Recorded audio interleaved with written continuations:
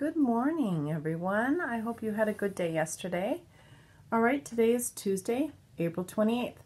This time I want you to think of a number sentence that has 28 in it, actually 2, and it has 28 in it. It could be addition or subtraction. All right, I want to look over Monday's math answers, and remember that the math is on this paper. And here they are. If you want to pause and look over things, we put the numbers in order from, let me just double check, least to greatest, so the smallest to the biggest.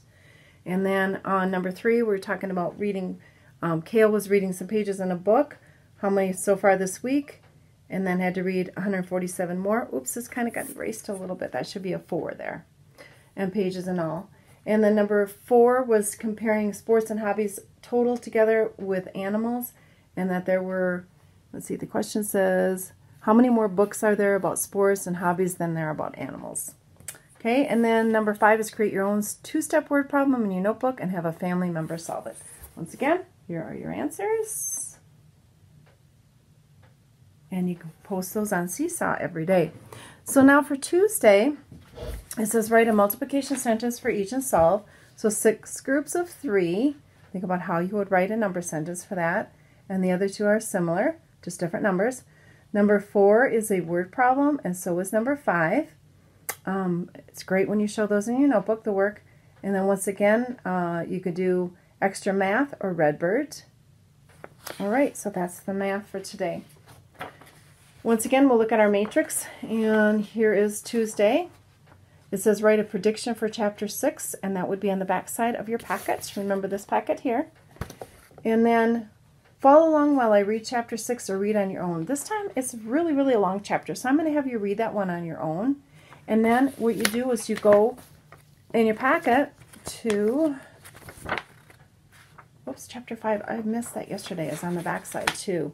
If you missed that yesterday, go ahead and do today's. Support the following statement with details from the text. Fudge's birthday party did not go well. And the title of the chapter is A Birthday Bash. What would you have titled the chapter if you were the author? This is a really good review of chapter 5. Below, draw your favorite scene from the chapter just as you visualize or how you picture it in your mind. And then for chapter 6, I'm just going to reread this. You're going to do this chapter 6 questions here. Describe how Peter helps the dentist. Describe how Peter helps his mom at the shoe store.